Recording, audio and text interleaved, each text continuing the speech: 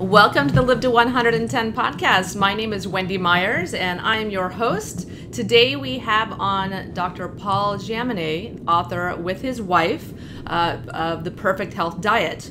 And today we're going to be talking specifically about how to use the Perfect Health Diet for weight loss, because I've had a lot of clients and a lot of listeners that love the Perfect Health Diet, which is a paleo and primal inspired diet, and want to know how they can tweak it for weight loss. So today we're going to be talking about fats, carbs, fructose, and all the little tweaks that you need to make to maximize the Perfect Health Diet for weight loss. And basically, we are going to first do the disclaimer. Please keep in mind that this program is not intended to diagnose or treat any disease or health condition and is not a substitute for professional medical advice. The Live to 110 podcast is solely informational in nature, so please consult your healthcare practitioner before engaging in any treatment that we suggest on the show. And if you want to go to the new live110.com that recently got a facelift, you can download my Live to 110 by Weighing Less 35-page e-guide. And you can also download my 5 free modern paleo survival guides, which are little charts about fats and proteins and a few other charts that will help you to navigate your modern paleo diet. And if you also want to learn about my program, Mineral Power, it's a wonderful program using hair mineral analysis to heal health conditions and to detox heavy metals and chemicals. You can go just press the Mineral Power button on my website, live110.com. Now today we're going to be talking with Dr. Paul Jaminet. He was an astrophysicist at the Harvard-Smithsonian Center for Astrophysics, and he became a software entrepreneur during the internet boom. And he now provides strategic advice to entrepreneurial companies while pursuing research in economics. And you can see pauljaminet.com for more information on that. Paul's wife, Suching Jaminet, who co-authored The Perfect Health Diet, is a molecular biologist and cancer researcher at Beth Israel Deaconess Medical Center in Harvard Medical School. Dr. Jaminet and his wife have collaborated for many years on their book, The Perfect Health Diet, on what they think is the perfect diet for optimal health. And it's a paleo or ancestral based diet, but tweaked based upon their extensive research and dietary knowledge. So Paul, thank you so much for being on the show again. Thank you, Wendy. It's great to be here. So why don't you first tell the listeners, how you went from astrophysics to developing the Perfect Health Diet and how you and your wife managed to write what I think is really one of the best books on diet. Well, it was a long journey, and I would say in some ways we were inspired by the early deaths of our parents. So Shoching lost her father to a stroke when she was 12, and I lost my mother to cancer when I was 10. And, so that actually is what led Shoching to go into a health career. I didn't go into that originally, but, it definitely gave me some interest. And then we both developed health problems in adulthood, and they kept getting worse every year, and we weren't getting any help with doctors. And ultimately, we realized that diet was a key part of the solution for us, diet and lifestyle. And we found the paleo diet, found that it had problems that we needed to fix. We spent a number of years of research fixing them, and then decided we had to share what we'd learned as Perfect Health Diet. And we did succeed. About 5 years after discovering paleo, we finally did fix our health problems. And the Perfect Health Diet has helped thousands of people fix their health. And, so we're really excited by what we've learned, and, we're trying to figure out how to spread it to the whole world. Do you have another edition coming out at some point? I know you do ongoing research. No, not of the book. So we've revised it. We have a Scribner edition that came out. So the most recent just came out 6 months ago, a paperback edition from Scribner. Okay. And we don't have any plans to revise that at the moment. But what we are doing, we're working hard on a cookbook. Oh, great. So we expect to have that finished by the end of the year. And that will also be an easy introduction to how to eat the perfect health diet. Yeah. And you won't need to know much science. If you want to know the reasons for everything, you can go read the original book. But the cookbook, I think it'll really help people learn how to cook, and learn how to be creative chefs and meal designers. So I think it's going to be a really good book. Yeah, I love on your site how you have pictures of every step that you do in the recipe. I think that's really, really helpful. I mean, you have so many recipes on there. I think it's really helpful to help people know how to cook who don't know how to cook. Yeah. And then I'm also working on video products. So I'm planning to do a series of video courses, one on diet, one on nutrition, one on lifestyle, one on exercise, one on cooking, and one on health management. Fantastic. And so, those are my big projects. And then we also have a health retreat that meets for 2 weeks in May, 2 weeks in October, where you can come have a luxury vacation on the beach at what may be the nicest property on the East Coast of the U.S. Fantastic beach, fantastic water, hot tubs, pools, everything you can think of in a luxury vacation. And we'll have a great chef making PhD food. We'll have cooking classes before every meal. I give 2 science education classes a day. We have 3 physical training sessions where we teach not only fitness but how to prepare yourself for sleep, how to heal yourself. And so it's a pretty comprehensive education, how to shape your environment, how to implement an ancestral lifestyle in the modern world. And we're excited about that because we also give health coaching in exchange for people that track their health outcomes. And we're hoping to really prove that ancestral diet and lifestyle can, cure things. Yeah. Where's your retreat located? It's on North Topsail Beach on Topsail Island off North Carolina. That's one of the barrier islands. Yeah. And it's, so it's south of Cape Hatteras and a little north of Wilmington. And it's a beautiful location. And, it's a great idea. You can go on our website. There's a tab for Perfect Health Retreat and check out the photos under there. Did you have one in Austin? Yeah. We did a pilot program in Austin, Texas, and that had terrific health results. So we decided, all right, we need to make this a full-blown business, and but we wanted to give people a luxury vacation as well as a health retreat, and so we thought being on the beach in a great location would be a bonus. That's great. So is it ongoing, or do you just will have it intermittently? Well, at the moment we're doing 2 a year, in May and October, and it goes for 2 weeks, but you can come just for 1 week, either the first week or the second week. So we have complete 1 week programs, and not all of the material repeats. So there's fresh material for the people there for 2 weeks, and they can also, the material that does repeat, they can skip the session and get one-on-one, personal one-on-one work with trainers or the chef or. Right. So I think it'll work really well whether you have 1 week or 2 weeks. And my girlfriend is dying to go. I hope she comes. Dying to go. She loves your book. She worships it. She's very, very knowledgeable about nutrition, and she said your book is the go-to that she goes to every time because it's so detailed, and there's so many studies. You have 1,000 scientific studies to support what you're saying, so it's just really a phenomenal book. You just did a phenomenal job on it. I recommend it to all my clients as well. All right. Well, thank you very much, and tell your friend I want to meet her. Yeah. She should come. She would love to talk to you. But she gave me a list of all these questions she wanted me to ask you. So I'll try to get to a few of those. Okay. But so first, why don't we talk a little bit about weight loss and what, in your opinion, is the recipe for weight loss in regards to fat, carbs, or both? Like just a short answer. What is the formula that people need to work on? Yeah. Well, weight loss. So obesity is not. In many ways, it's a simple thing. Because the best solution is really an ancestral diet and lifestyle. But there's a lot of factors that go in, and there's a lot of mistakes you can make. And the first thing I would say to people, if you want to lose weight, don't focus on weight first. Focus on health first. Yes. And nearly everything that damages your health will inhibit weight loss. And if you improve your health, your weight will tend to normalize.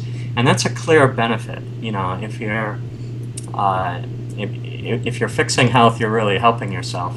And in fact, there have been studies showing that, you know, you can be quite obese, but have the same mortality risk as slender people just by, you know, engaging in a healthy diet and lifestyle. And you know, so it's really only the combination of a bad diet and lifestyle with obesity that leads to the health risks that we associate with it.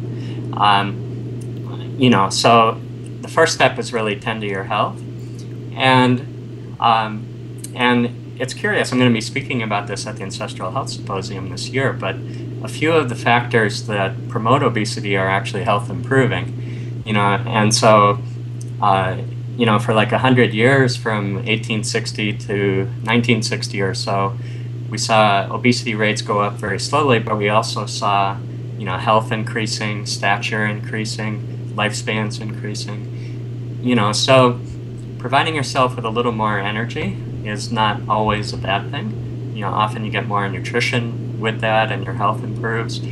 And we've also found over the years that people can really damage their health by going on diets. And a lot of people do that. And so you have to be careful about calorie restriction. You know, so especially when people are eating bad diets, unhealthy diets, and they just keep the same diet but try to reduce food intake. Yeah, then they're sure to damage their health. Jenny Craig, hello. Yeah, you know, so you know, their diet was malnourishing, it was damaging their health before, and then they make it even more malnourishing by restricting food intake. Yeah, I have a lot of clients that have, I don't want to say permanently damaged, but seriously damaged their metabolism by doing low-calorie diets long-term, and it destroys their thyroid and causes malnutrition, and then they can't lose weight no matter what they do. Right. Yeah, and then, you know, people get scared. You know, as soon as they normalize their food intake, their weight balloons up again, and you know, so it's very frustrating for people. And the way around that is focus on health first. Don't worry about weight first, and then after you fixed your health, you know, then you can do some tweaks for extra fat, you know, for a faster weight loss and weight normalization. So that's the first thing I would say. You know, so the first step toward weight loss is really implement all of our advice. Yeah. You know, perfect health diet, perfect health lifestyle. Just do what I say. Yeah, that's right. And you know, the reason we named it that is because, you know, we realize there's really hundreds of things that you need to optimize. And most health problems today, they're not things that have a single cause. You know, in the early part of the 20th century, when, you know, when medicine sort of came into its own, you know, they were discovering germs, and they discovered lots of diseases that had a single germ as a cause, or they discovered the key nutrients, and they found diseases like beriberi or pellagra, you know, that were caused by just a deficiency of one nutrient. And so those diseases had, you know, they all had a magic bullet. You know, if you treat syphilis with penicillin, then you can get rid of it, or tuberculosis, or if you vaccinate against polio, then you can prevent it, or if you give you know, vitamin B1, you can prevent beriberi. But modern chronic diseases, they don't have magic bullet solutions because they don't have one cause. They've got dozens of causes that are conspiring together. And often we don't know all the causes, all right? And obesity is like that. You know, there's probably in most people who are obese, there are 30 causes.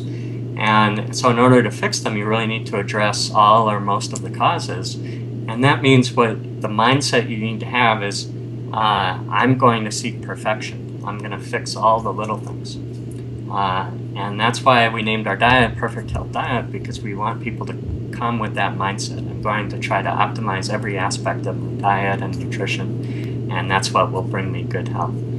And that's also the secret for losing weight and fixing obesity, is to fix many different factors which go in, and, you know, together they cause obesity. And, you know, so I think the first step is always, you know, instilling that mindset that you need to seek health first, not any particular weight. and you need to try to fix many little things. It's not a magic bullet thing. Yeah. You don't go, whatever the latest fad is, whether it's, amphetamines or raspberry ketones or whatever it might be. Yeah. So what is it what in your opinion is kind of the formula?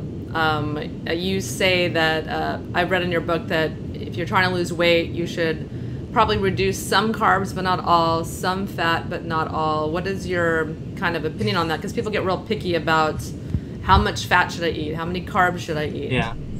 Well, I think the place you want to start is with a balanced, nutritious diet, and that's what our diet aims to be. And so a good rule of thumb is, if you think about a plate, make a quarter of it what we call safe starches, so things like potatoes and rice, a quarter of it a sweet plant that's a natural whole food, so no added sugar or anything like that, but things like fruit, berries, beets, a quarter of it some kind of vegetable, so green leafy vegetables, onions, mushrooms, tomatoes, there's all kind of vegetables you can use, broccoli, bok choy, and then a quarter some kind of meat or fish. Get what we call supplemental foods that are rich in nourishment, so things like, we recommend 3 egg yolks a day, stock made from bones and joints to provide collagen and minerals, seafood, so a diversity of food types that bring a lot of benefits. Fermented vegetables, very good. And flavor things to taste. Even though you're trying to lose weight, your food should be delicious. All right. So, good flavorings are things like saturated fat-rich fats. So butter, coconut milk are good ones. The typical cooking acids like vinegar, lime juice, lemon juice, those are all great to use for a sour flavor. And umami flavors are good too. Things like grated cheese, fish sauce, tamari sauce. So flavor your food to make it delicious. Have those proportions. Get nutrient-dense, natural whole foods. Don't take any empty calories. So a lot of people want to use protein powders, which are just protein, no nutrition. They want to use oils. Don't use a lot of empty oils. When you're flavoring things with fat, use things like egg yolks or butter. All right, so milk, from a cow, it's the nourishing food for babies, and so it has lots of nutrition in it. So if you're using dairy fats, you've got lots of nutrition associated with the butter, and similarly egg yolks, they're nourishing, the embryonic chickens, and so they're full of nutrition. All right, so get nutrient-dense, natural whole foods. Don't get empty calories. Don't get, sugar. Don't eat anything, that when you look in the store and the first ingredients are starch, sugar, oil, in any combination. All right, Yeah. so those are all going to be very bad foods for weight loss. Yeah. And then, once you're eating a nutritious, balanced diet, then actually the key factors are lifestyle things. And really the thing that has the most bang for the buck in terms of weight loss is intermittent fasting. And circadian rhythm and training. All right, those two. And so what you want to do is pick a feeding window that lies entirely in the daytime and is at most 8 hours long. All right, so you have 2 meals, one at the beginning, one at the end, and you can snack as much as you want in the middle, but you won't eat any calories outside of that feeding window. And so you have a 16-hour overnight fasting window, and and in that you eat things like black coffee, like tea, water, and you can flavor the water with acids like vinegar or vitamin C powder or something like that to make it tastier. And if you have any stress in the fast, make a vegetable soup out of, I mentioned bone broth, that's an important food. Just put a few vegetables in the bone broth, some salt, and make that little soup and eat that. Do you like coconut oil during the fast? No, I don't like any calories. Okay. So coconut milk is a really good fat source, but it's food, and you want it in the feeding window. Yeah. Yeah, I'm absolutely amazed when I say, for instance, I eat too late at night. I'm always so much more hungry in the morning. But if I eat, I usually stop eating about 6 p.m. I eat dinner at 6 p.m. or 7, and then I don't eat again until 11 or 12 the next day. And when I eat at 6 or 7, I'm just not hungry in the morning. I'm amazed because I've flipped on that fat switch and I'm burning fat for fuel, so I'm not hungry. Yeah, well, night eating is very bad for weight loss, so you really don't want to eat at night.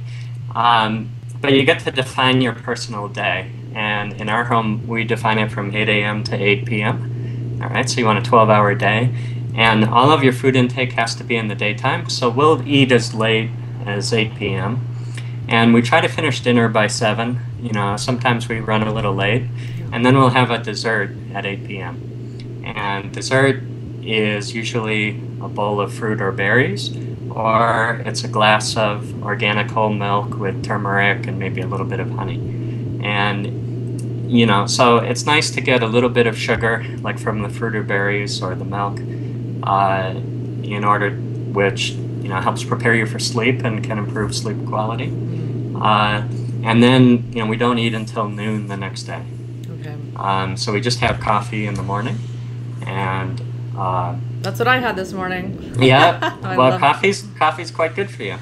You know, as long as you have it early in the day, and it actually makes a fast more beneficial, so it'll actually encourage weight loss. Yeah, at least if you have black coffee. If you put lots of on your coffee, then it won't help weight loss. Yeah. So what about the dreaded carb? There's a lot of controversy with your book because the typical paleo community, people say avoid potatoes like the plague just because cavemen didn't eat them. But of course, we're not looking for a reenactment of the Paleolithic era. So you recommend eating 1 pound of potatoes a day in your book, or safe starches rather. But some people claim that even if they just look at a potato, they gain weight. So how do you recommend modifying the diet in that way if people don't tolerate carbohydrates? Yeah, well, people, you know, first of all, anytime you starve yourself and then you end the starvation, you know, then you're going to gain weight temporarily.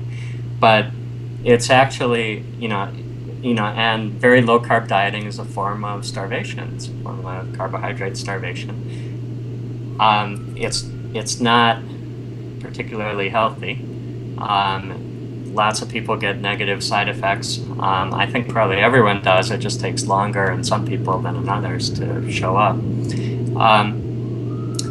But that weight gain is only temporary. You know, if you introduce the potatoes, then your weight will go up immediately. But once your body has the carbohydrates it needs, then your weight will stop going up, and then it will start going down again. And so lots of people have had this experience. Now, all right, so what's going on? Well, the optimal carbohydrate intake is around 30% of calories. If you eat less than that and you provide enough protein, then your body will start manufacturing carbohydrate from protein because it wants to get rid of the carbohydrate deficiency, that dietary deficiency. It wants more carbohydrate. If you eat more carbohydrate, then it'll start converting some of the carbohydrate to fat. So that starts happening when you get to about 40% carbs, and above that point it converts about half of all the extra carbs to fat. And the rest, it upregulates metabolism in order to start burning more carbs for energy. And people who are diabetic or who have other metabolic problems may not handle an excess of carbohydrates well. So definitely diabetics always want to go below 30% carbs in their diet.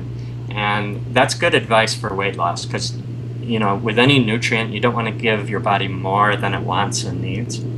So if your body's trying to get rid of carbs by converting to fat, that's a sign you'd improve your health by reducing carb intake.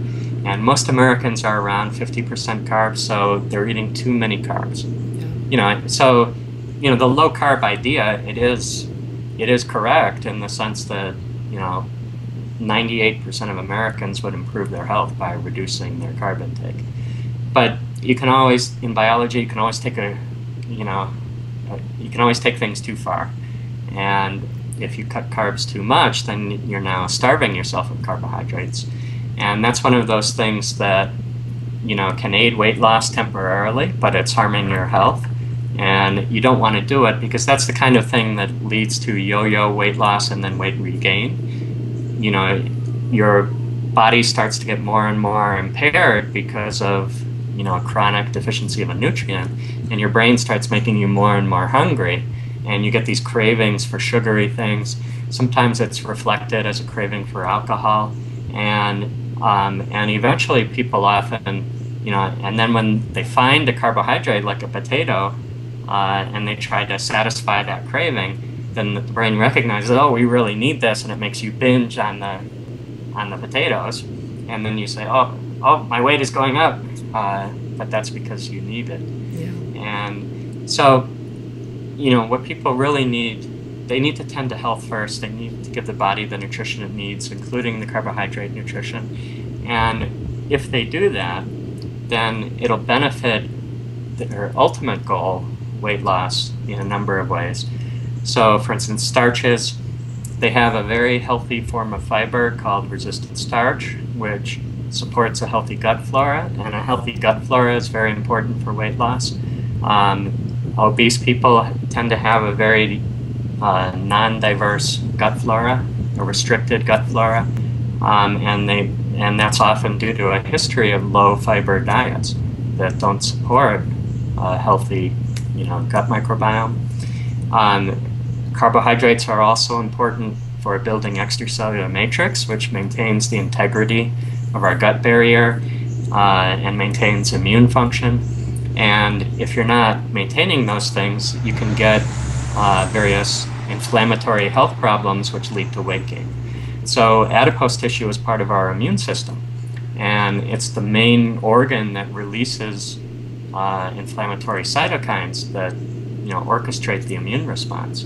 And when you have an unresolved inflammatory condition, then often the adipose cells multiply because they say, oh, we need to become bigger and stronger so we can release more cytokines and make an even stronger immune response against this threat. And so, you know, obesity is often accompanied by this systemic inflammation where the adipose cells are, the immune cells are going to adipose tissue and saying, all right, we need more support from you, multiply, and release more cytokines, and then the immune cells are releasing more cytokines and saying, immune system, you know, cause more inflammation. And, you know, so you can get into a bad state, and it's not very healthy to have all that systemic inflammation. And, you know, so you need to support healthy immune function, healthy barrier function. You know, that's where things like the bone and joint stock and, you know, good carbohydrate intake can come in. It's where getting a healthy microbiome comes in, because the right gut flora will help support gut health rather than, whereas bad ones will tend to sabotage gut health. So it's like I said in the beginning, there are many factors in weight loss, and, you know, you want to address all of them. You know, yeah. But in the end, what we're always led back to is that, you know, what turns out to work optimally is actually very close to, you know, our ancestral natural whole foods diet, ancestral lifestyle. So I mentioned. Oh, I was going to say, so I like how you say in your book that you need about 600 calories of carbohydrates for your basic bodily functions. And then if you go below that, then you can have reduced thyroid function. So a lot of people that are trying to lose weight who have as a result of low thyroid function, try to reduce their carbohydrates, and that actually impedes their thyroid function even more. So can you tell us a little bit about that, about why you need to eat the 600 calories a day of starches or safe starches and carbohydrates in order to support healthy thyroid function? Yeah, so carbs are a nutrient. You know, they're not something you can just remove from your diet without consequences. And, you know, so basically our bodies, for every nutrient, they have a triage function.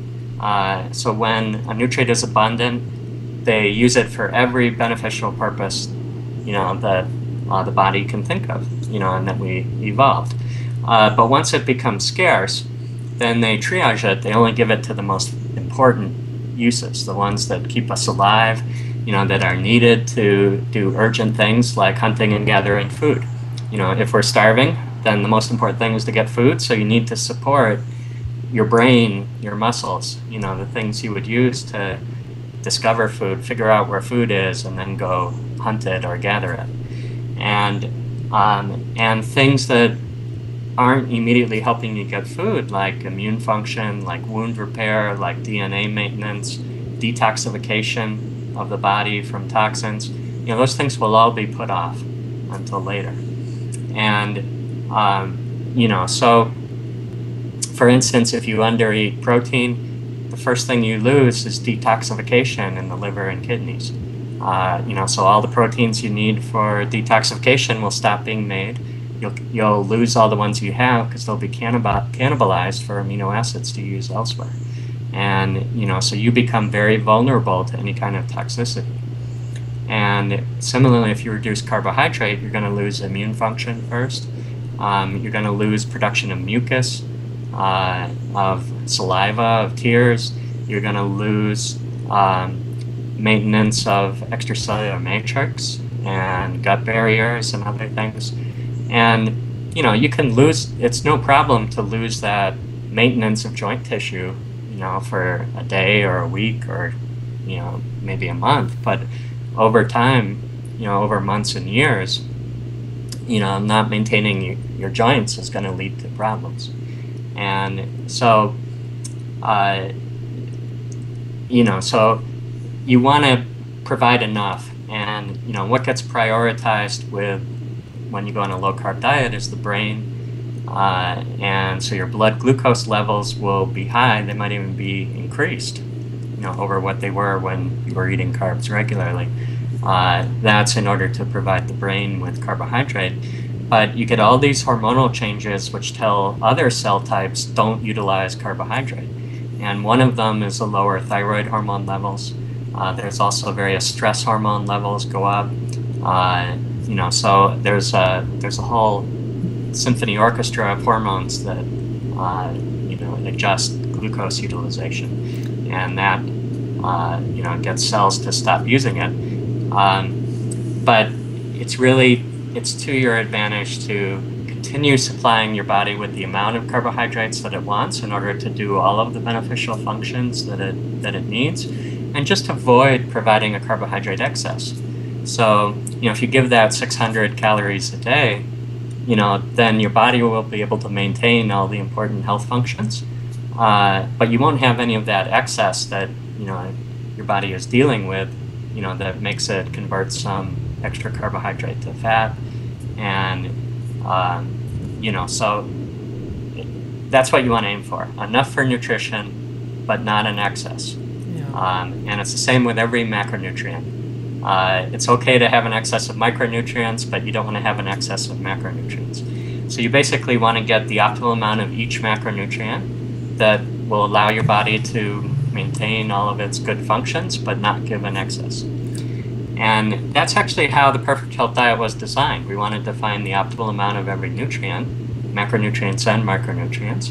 And, so it turns out that design of the diet, which we were seeking to optimize health, it turns out to be optimal for weight loss too, in the long run.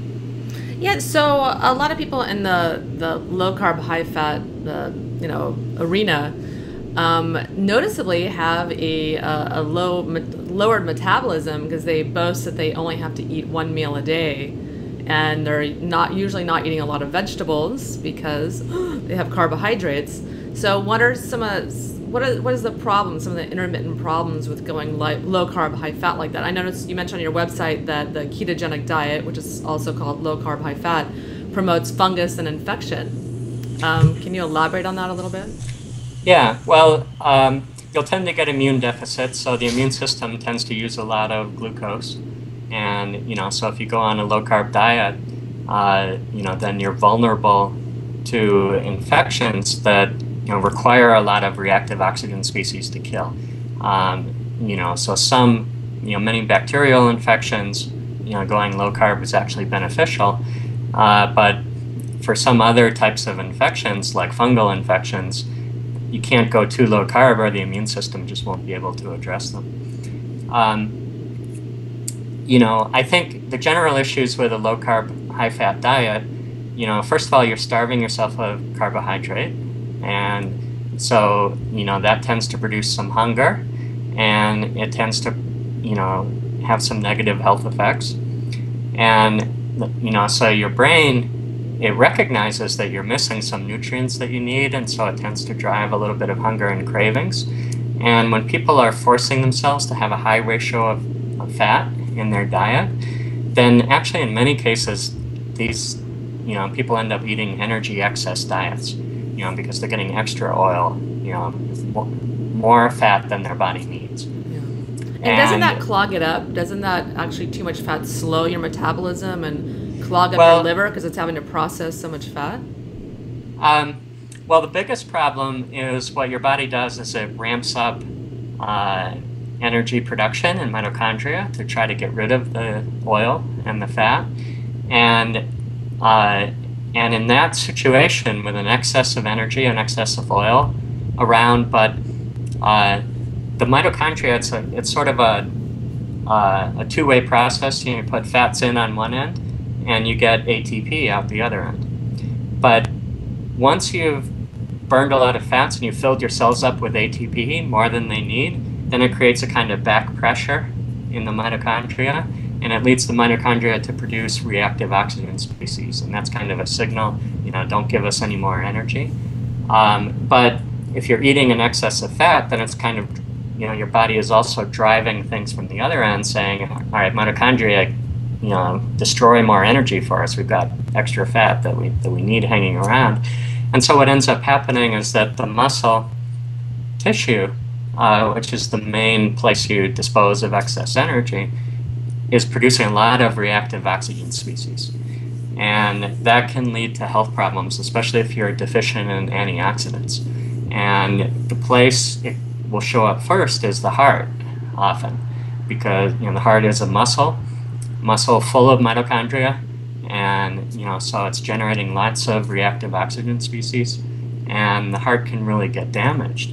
And I rather suspect that maybe what caused, what happens when you have too few antioxidants, too much reactive oxygen species, you injure the neighboring cells. And in the heart, you get cardiomegaly, you get injured heart tissue. The heart overgrows in order to make up for the lost function. And then you're likely to have a heart attack. And that's actually what Seth Roberts recently died of. And I think part of it was he was eating this very high-fat diet. He'd supplement with flaxseed oil and with butter. And, so he was eating, a large amount of supplemental fat per day because he found it improved certain biomarkers he was looking at, which were related to brain and neurological function. And the brain and the nerves, they're very fat-rich. So if you eat a fat-rich diet, you can see improvements in your brain and neurological function, but you can also see problems because of the reactive oxygen species being produced in muscle. Yeah, that's why the problem I have with a lot of medical testing or people that are kind of biohacking is that they're looking at other markers and ignoring some, and there's a lot of things you can't test, and there has to be a balance. You can't have too much of any nutrient.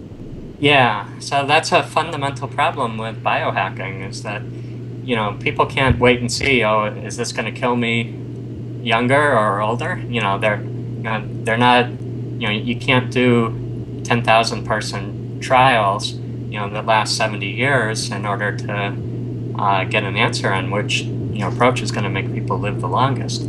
So instead, people pick little biomarkers, and they say, if this biomarker changes this way, it's improving my health. But biology is really complex. There's no one biomarker that just predicts how long you're going to live. And, if you make this biomarker become this number, then you're going to live another 50 years. That's not how it works. And, so you can, quote, improve a biomarker but you're actually harming. You may be improving one aspect of your health, but you're harming another aspect. Yeah. And you can be shortening your lifespan and not realize it. So in medicine they talk about, don't treat the numbers, treat the patient. Trying to have the clinician have a holistic mindset, and you need the same kind of holistic mindset. Yeah, I think people need to be very careful about having a myopia with their diet and with their health, because, say, for instance, a lot of my clients are testing their thyroid and they feel like they eat a high-fat diet, low-carb diet, which is very popular. They're not realizing that slows down their metabolism, and then they have less energy to detox, or there's not enough, their body's unable to detox as effectively. And then that, over decades, causes problems. Right. Yeah, so really the best course is to eat a nutrient-dense, balanced, natural whole foods diet. And don't go to one of these extreme diets. We've known for a long time that, if you eat a high-protein diet, that'll lead to rapid weight loss. If you go low-carb, along with the high-protein, and or low-fat, or both, then you can lose weight fairly rapidly. So, for decades, these diets like Atkins or the Dukan diet or others that just said, all right, eat lean meat and vegetables. And, so you're getting lots of protein, not many fat or calories, and you'll lose weight. And people would lose weight very quickly and the diet would go viral. But it didn't work for long-term weight loss because it wasn't nourishing the body properly. Yeah. And you were missing all these things that come with carbs and with fat. Do you think they're okay short-term? Well, yeah, I mean, short-term, it's kind of like a fast. And, fasting is not a bad thing. It's, there's actually a term in the literature, protein-sparing modified fast, which is basically a fast where you eat protein. And if you add in vegetables and salt, and water, then you'll get electrolytes and fluids. And those are the things that stress people the first on a fast is, they become dehydrated, they lose electrolytes, they lose protein. So that's basically, it's a fast, but a fast is not, a long-term diet. All right, so, so it really should be called the Atkins temporary fast or the Dukan temporary fast rather than than a diet. So if for some reason, if there were like one event, like Kate Middleton wanted to look slender for her wedding, all right, then, a Dukan diet is like a temporary fast, and that will be effective at making you look good on your wedding day. But as far as a healthy diet and permanent weight normalization, that's not a sustainable long-term approach, and that's not the best way to do it. And if you do that kind of diet too much, it can lead to health problems. So, so really you should be doing something much more like the Perfect Health Diet, PhD, and then, with some tweaks like, intermittent fasting. Make your intermittent fasting make the fast a little more strenuous. Make sure there are no calories in it. If you don't drink coffee, take up drinking coffee because it actually helps with weight loss. If it's black, extend the fast, make it a little longer. Do some exercise during the fast. Get more exercise generally. Pay closer attention to lighting and your light environment. Get rid of all white light at night. Install orange yellow lights around your home so that, give yourself more time for sleep. Make sure you get more bright white light during the day. Get out in the sun more often. So there's all kinds of things you can do to make weight loss work better. Start making fermented vegetables like kimchi and eat those regularly to improve your gut microbiome. Eat liver if you're not already doing it. That's actually quite good for weight loss. Mm-hmm. There's a lot of things you can do that people should be doing, and they should be taking a long-term approach that's supportive of their health and that can lead to permanent weight normalization without hunger. They shouldn't be eating a diet that makes them hungry. They shouldn't be eating a diet that gives them cravings or that leads them to binge. They shouldn't eat a diet that drives them to drink alcohol in large quantities. They should be taking care of themselves, getting well nourished. So you recommend avoiding grains except for white rice on the Perfect Health diet. Yep. And all my clients basically gasp when I tell them that they can eat white rice. And can you tell us a little bit about why you recommend that? And is it okay to eat non-gluten grains like quinoa and other things like that? Yeah. In general, you want to avoid grasses. So you want to avoid the seeds of grasses. And, that means things like wheat and barley and so on. And rice is in that category. The reason you want to avoid seeds of grasses is they all have compounds that sabotage our digestion, and and can sabotage other cell types as well if they get in our body. And so they're basically toxic to us. And what's special about rice is in normal cooking, you destroy most of the toxins. If you cook in a pressure cooker, you destroy all of them. And so white rice becomes a very safe food. And so, so we have this category that we call safe starches that are good starch sources for people to eat. And it's very desirable to get some starches in your diet, partly because they're one of the best carbohydrate sources, or the best carbohydrate source, and they're also a good source of fiber. And the only trick is you want to eat starches as part of a meal. You never want to eat starches as a snack. So fruit makes a good snack. In general, sugary things are better snacks. Sugary foods like fruit or berries. So if you want a snack, eating a banana or an apple is terrific. You shouldn't eat a potato as a snack. You shouldn't eat white rice as a snack.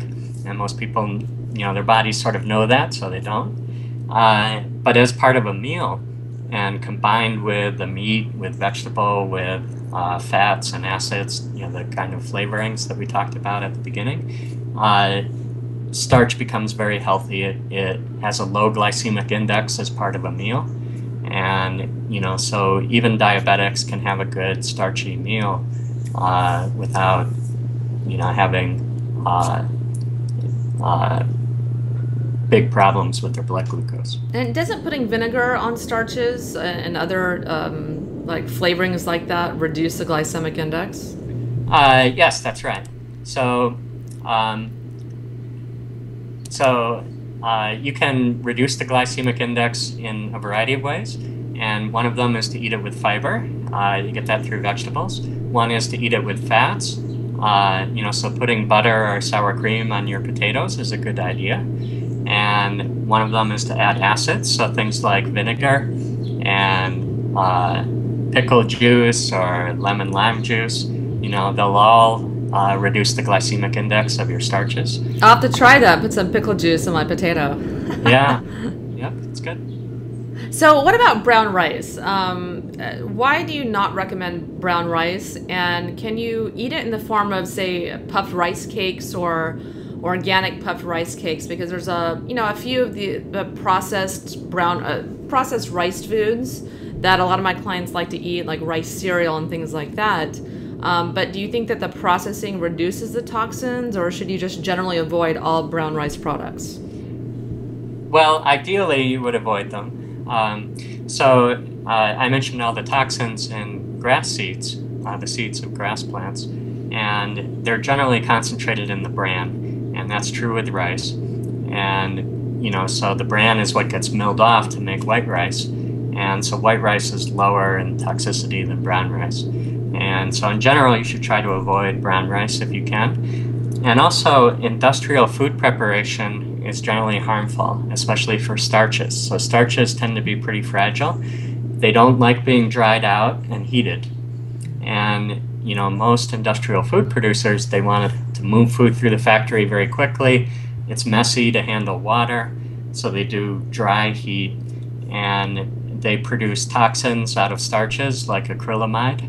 Acrylamide can form at temperatures only a little above the boiling point of water from dry starch, and so you tend to get a lot of acrylamide. That's like when you look at a potato chip, the little brown stains, will have a lot of acrylamide in them, and that's a cancer-causing toxin. So in general, industrial food products are not as healthy as any home-cooked starches would be. And brown rice containing foods are not as healthy as white rice containing foods would be.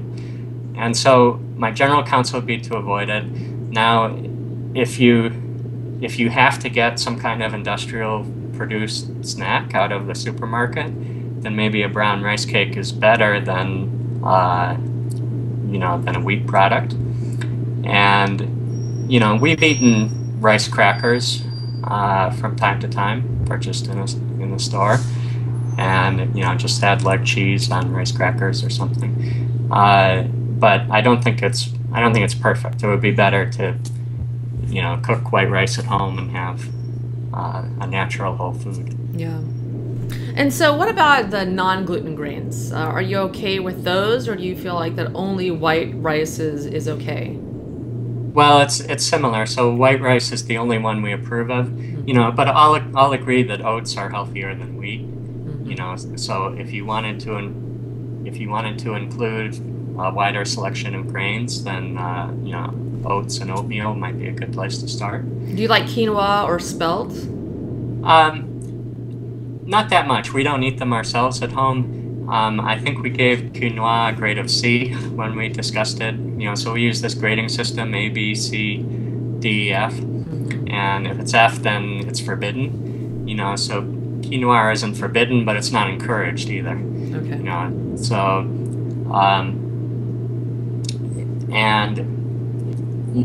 so for comparison, buckwheat, I think we gave a B. I'd say buckwheat is better than quinoa, and white rice, white potatoes would be grade A. So buckwheat, the nice thing about that is buckwheat flour is really good for baking. So if you want to make baked products, which aren't quite as healthy as non-flour, cellular products, but they can make great treats. And if you have to have a muffin. Yeah, well, we have some muffin recipes on our website, and Brazilian cheese balls, and we'll probably have a pizza dough recipe in our cookbook. So, I think baked goods are okay from time to time. And and what about fruit? A lot of dieters think that eating a ton of fruit is a really good strategy for weight loss. I know at one point, way back in the day, I was trying to lose weight. I would eat a huge plate of fruit for breakfast, thinking that I was doing great. And I wasn't really losing weight very effectively. So why is it important to watch your fructose when you're trying to lose weight? Well, fructose, if you eat it in excess, then it doesn't get absorbed and it's available to gut bacteria. And that can distort your gut microbiome, or it can even lead to small intestinal bacterial overgrowth because fructose is there and available to the bacteria. It gets consumed very quickly, and the bacteria can migrate up to where the fructose is in your digestive tract. And when you get that, that's not good for you. That tends to create that kind of leaky gut and inflammatory issues that lead to weight gain. So that's one source of problems, and the other source of problems is too much fructose in the liver can react with polyunsaturated fats to damage the liver, and the liver is an important metabolic regulatory organ, so that can lead to problems with it can promote metabolic syndrome and obesity. So too much fructose is a bad idea, but generally speaking, it's hard to get too much fructose by eating natural whole foods. You tend to get it when you start adding sugar to things, or drinking Coca-Cola or whatever it is, getting high fructose corn syrup, or, but if you're just eating fruit, you're trying to be okay. But, a plate full of fruit for breakfast, it's not a balanced diet. Yeah. You need a whole host of things, many of which come from animal foods. You want some fatty, fat-associated nutrients. You want protein-associated nutrients. And you want relatively more glucose than fructose, and you can achieve that by eating starch, which gives you resistant starch fiber and helps your gut microbiome. So there's a lot of ways in which you benefit, by just keeping fruit intake relatively moderate. So I probably eat 3 pieces of fruit a day. Oh, wow. And that's probably about perfect. You certainly don't, nutritionally, you don't need more than that. Yeah. So what is your maximum recommendation of fructose intake per day? Well, we pretty much say the optimum is around 25 grams of fructose. So actually a little bit of fructose is beneficial to you. So that's 100 calories, which works out to about a pound of fruit a day. And a pound of fruit is usually going to be around 3 pieces. And so that's what we would call optimal. And then, but in any optimum, if you've studied calculus, you know that the optimum is always kind of flat at the top. So you don't really lose much by adding a little more beyond that. And then if your things start to fall off as you get farther away. So it's just within, moderation. I would say, don't eat more than 5 or 6 pieces of fruit a day. And what about people that have gut issues? Say they've got some intestinal issues, digestive issues, gut dysbiosis. Will eating fruit contribute to those, or is there some recommendation about people maybe reducing fruit in their diet while they're trying to heal those issues? Well, fruit is pretty benign, but you definitely want to get a diversity of foods. So if you're having gut problems, I'd aim for what we consider our optimum, so maybe 2 or 3 pieces of fruit a day. And, and try to get additional fiber from vegetables instead, which have fewer calories. So you might eat spinach, you might eat onions, you might eat tomatoes, you might eat, stock vegetables, or, just a diversity of vegetables. Eat some seaweed. I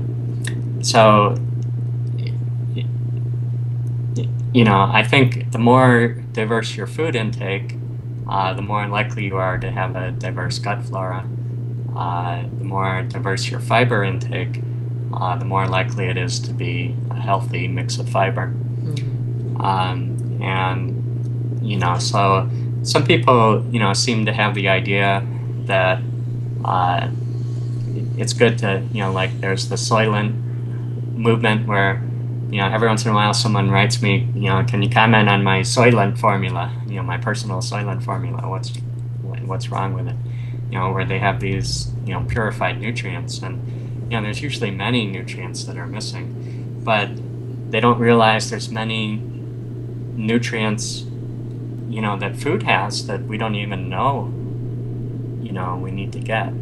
And, so those kinds of things are a problem. And I think it can also be a problem to be, supplementing with fiber. So in the paleo movement right now, we have, a lot of people who supplement with potato starch. And I don't understand that. Yeah, it's got to be better to eat the natural whole foods. So, you can eat potatoes. It's good to cook them and cool them, which increases the fiber content. And, and that's a good approach, but you want to get a diversity of fiber, from fruits, from vegetables, from starches, from a variety of sources. And what about coconut sugar? Do you support its use since it's only 3% fructose as opposed to cane sugar, which is 50% fructose? Well, you could use, one of the low fructose sugars if you're going to add sugar to things, you can buy dextrose powder, which is purified glucose. And, even if it was originally came from cornstarch, it's, after they purified it, it's just as healthy as any other source of glucose. But we really don't recommend, adding sugar to things, unless you're making ice cream or something, but only for an occasional treat. Most of your sweetness should come from natural whole foods. So you can chop up, fruit or berries, you can puree them in a food processor and use pureed raspberries as a sweetener. Yeah. And, most people will find they don't really need a lot of sugar in order to make things taste great and taste sweet. So when you add sugar to things, you tend to over add it as far as, what you need for pleasure. And that's me. No, actually, I use a lot of stevia. I just use lots and lots of stevia and everything. Yeah, I think, we would recommend sticking to natural whole foods. And, I think if you puree berries or fruit, that would be a great sweetener in most contexts. And if you had to use something, you could use honey, or you could use dextrose powder, something like that. Well, Paul, why don't you tell listeners about what you think is the most pressing health issue in the world today? I think the most, I would say it's going away from natural whole foods to industrial food products that are, convenient for the consumer, but they're really put together not with health in mind, but with, low-cost production and, low cost in terms of ingredients. So they'll have like soybean oil instead of a healthier oil, and low cost in terms of production. So they've been sped through the factory with these, dry, high heat manufacturing methods that produce more food toxins. And so I think that's a major problem. Then I think the other major problem is lifestyle. That people are really pursuing disruptive, lifestyles that are disruptive to their circadian rhythms. They never fast. They don't get enough sunlight or bright light during the day. They get too much light at night. Their sleep is too short. Their evenings are too stressful, too social. Their daytime is not active enough. They eat too much food at night. All kinds of these scheduling and lifestyle issues.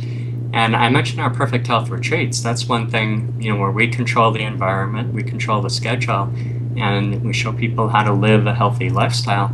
And they've been extremely effective for weight loss. Yeah. And people often, lose weight very rapidly, and we're not depriving them of food. They can eat as much food as they want. They can have seconds, and nobody's hungry. And we tell them eat enough so that you're not hungry. At the end of your overnight fast. Is it lights out at 10 p.m.? Oh, well, no. What we do is we install orange lighting all over the place, including the bedrooms. And so, as long as you stay up, you can have the lights on, but they're orange lights. And it's only blue frequency light that disrupts your circadian rhythm. So you can go with as much red, yellow, orange lighting as you want at night, and what we find is when people are seeing only orange light from 8 p.m. onward, they don't want to stay up till midnight or 1 p.m. They start getting sleepy. Yeah, I installed the F-Lux program on my computer to give me the orange light as opposed to the blue that will stimulate my brain and keep me awake. Yeah. And so, white light tends to keep people awake and encourage them to stay up longer. But, when you alter the environment properly, then, people tend to go to sleep, and they go to sleep early enough to get a full night's sleep. And they sleep well, they sleep better. And, so we really, apart from installing orange-yellow lighting in people's bedrooms and, switching to orange-yellow lighting in the common areas, we don't need to control anything about people. They can do whatever they want in the bedroom, and it'll usually be very good for them. Yeah, so I was joking. Yeah. Well, Paul, thank you so much for coming on the program. It's so informative, and I know that a lot of the listeners are going to get a lot out of how to do your diet, and hopefully pique their interest in the Perfect Health Diet, which I think is just it's just incredible. I think you've really written a seminal book on diet, and thank you for your ideas on how to maybe tweak it just a little bit for weight loss. Yeah, thank you very much, Wendy. Yeah, I do think it's a terrific diet for weight loss. So. And so do you want to tell the listeners a little bit about where they can find you and kind of what you're up to these days? Yeah, so our website is perfecthealthdiet.com. And I encourage anyone, if you want to learn how to be healthy, you can save yourself a lot of time by coming to our retreats, to enjoy a luxury vacation. And, like I said, there's really 100 or more things most people are doing wrong that leads to weight gain. And, even people who have read our book 4 or 5 times, and then come to our retreats and say, oh, I learned a lot of new things, and it might still be in the book, but you can easily overlook, some things. And so it really helps to see things in action and learn in person. And so if you really want to lose weight effectively, normalize your weight, and make yourself healthy for the rest of your life, then I strongly recommend coming to our retreats, and you just get a luxury vacation as a bonus. Well, thank you so much, Paul. Again, thank you for coming on the show. All right. Thank you very much, Wendy. And listeners, if you want to learn all about detoxification and the modern paleo diets or how to heal your health conditions naturally, you can come visit my site, live110.com.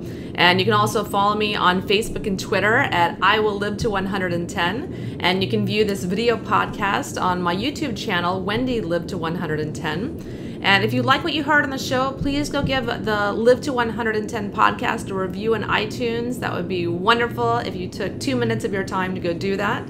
And again, thank you guys for tuning in. And thank you so much for listening to the Live to 110 podcast.